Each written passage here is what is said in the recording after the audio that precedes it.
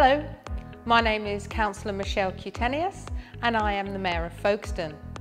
This is my favourite item in the Folkestone Museum. It is the Belgian refugees' landing painting, painted in 1916 by Fredo Franzoni, who himself was one of the Belgian refugees.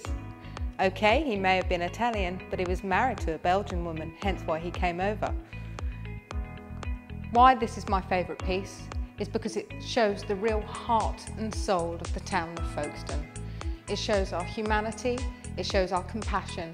When we came together in 1914, taking in thousands of Belgian refugees on one day, we homed them, we fed them, we clothed them.